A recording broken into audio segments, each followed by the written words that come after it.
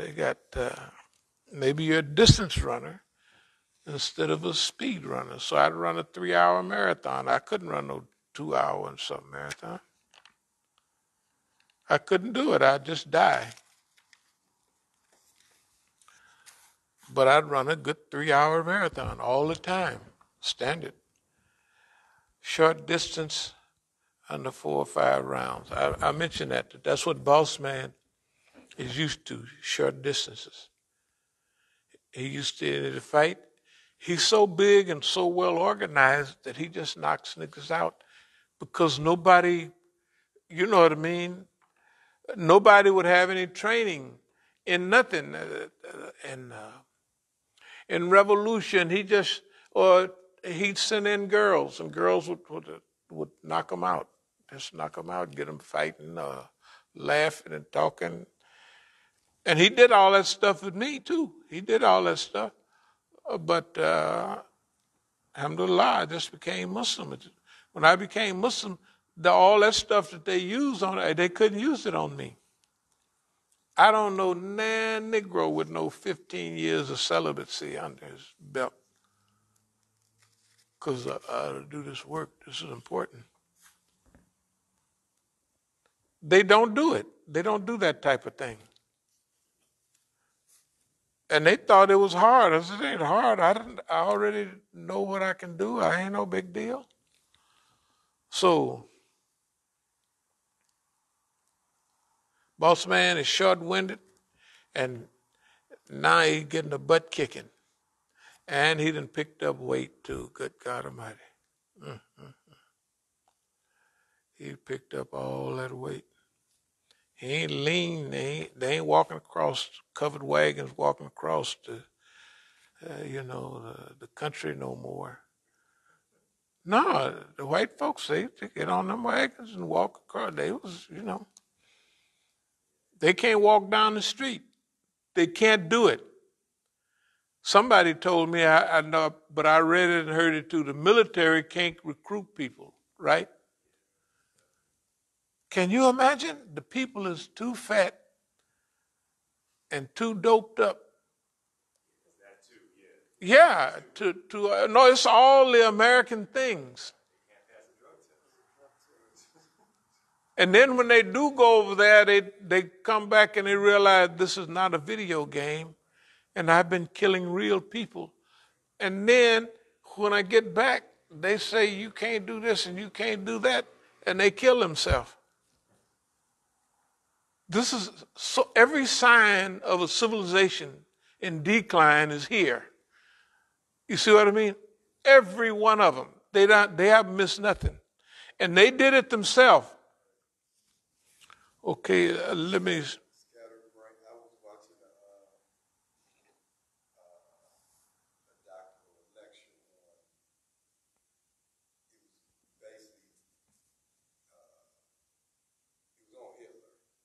And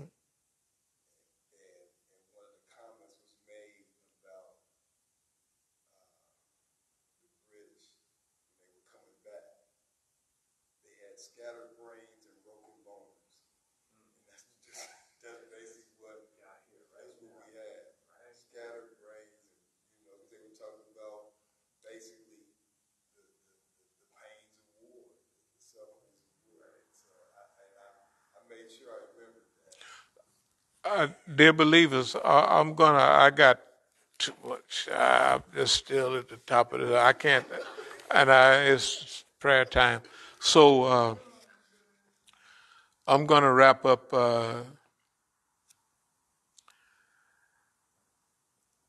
What I'll do is just do a condensed form and religiousize this for tomorrow's Jummah. That's what I'll do. And finish it up Sunday. By the way, before I forget, Sunday they're going to have the Nigerians are going to have a program, right? And we could drop by we could make sure Saturday that everything is cleaned up and we'll get some incense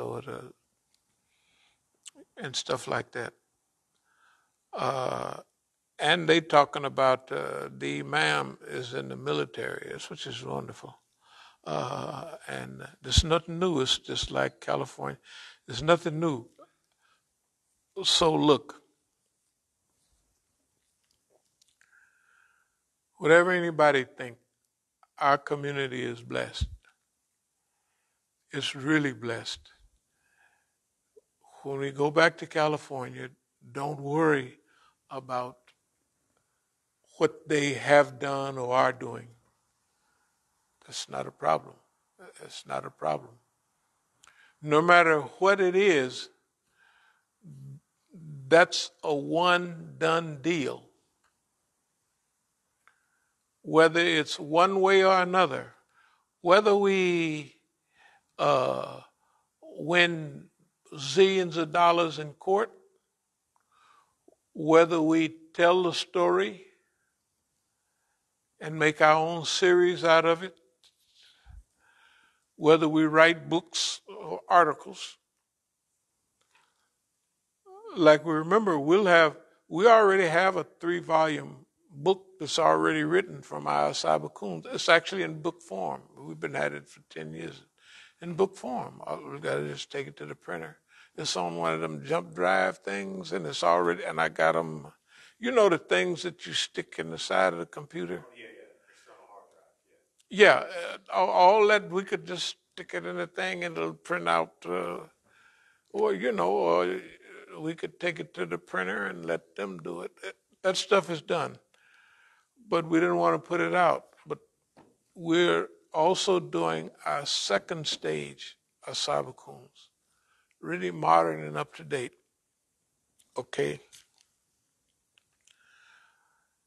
We call this period deep roots, deep soul is what we call it. Staying power. 95% of ability is stickability. Stickability, the ability to stick, the ability to hold on. We do all type, we coon the white man. We talked about it last week, about moseying alone. Just moseying alone. And evidently everything we do is working. Well, not everything. The things that should work is working, that we do, and it's working very well. The things that they do are not working at all. They're the laughing stock of the world. And remember, we're claiming a big share of that, because we said it a long time ago. Boss man gonna go, and we're gonna stick ourselves right out there. Yeah, boss man, it makes it worse for them. We told you ought to do right, and I told you ought to do da da da da da. And now look at you.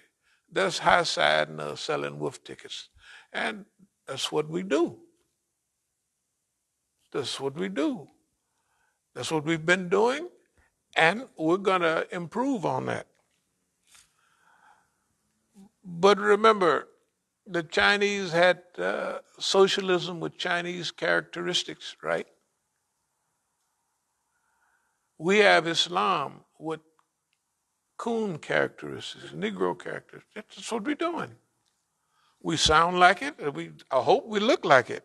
And that's what we're doing. It is the last. Look, make fun of the white man, and not only the white man, but the Zionist. Everybody fears the Zionists. We don't fear them. The Zionists, you talk about people that don't mess with us, this is Zionist. And they said, you could see it, if you can remember it, the Zionists used to come out and they used to hit at us, and we'd hit back at them and just make fun of them. That's why you don't see nothing anymore. If it is, it's playing. They used to come to our demonstrations and hide their camera. Then you see me stand up there talking, da, da, da, da. Then I'd tell them this and I'd tell them that. They say, you have to leave that nigga alone. Why? Because he ain't scared of us. We don't have nothing to scare him with. We don't have nothing to offer him because he don't want nothing.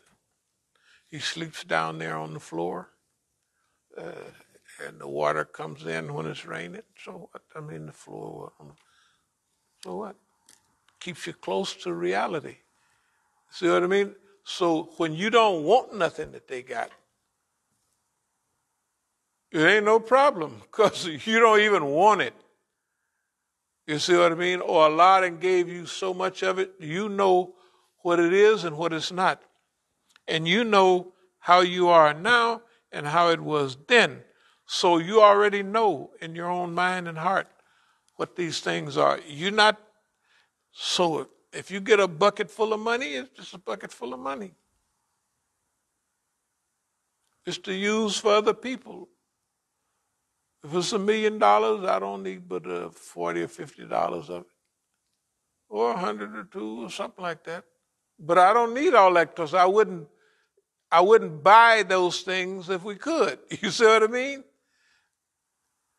That means, number one, and I'll close with this. One of the dangerous things I left behind for men is women, right? That's hadith. Clear? Okay.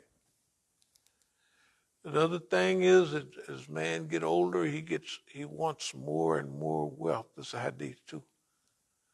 And the guy in Oakland asked me, when you get older, do you want more material? I said, no, I want less. He said, I done studied my father and he wants more. They're Palestinian. And I could have told him, yeah, I know your daddy. Hell, excuse me. I know your daddy. Sure, of course he's going to want more. If he's got a liquor store here in Oakland, and if he take Jamaat Tabligh out, and he had a brand new Lincoln at that time, and they might scratch something, boy, he'd be burning up mad. You know. Yeah, I mean, because for them, the more, those hadith are true. The older you get, the more you want some of that. Like when one guy was dying and Umar was coming to see him, and every time he was laying there, he was looking at the pillow.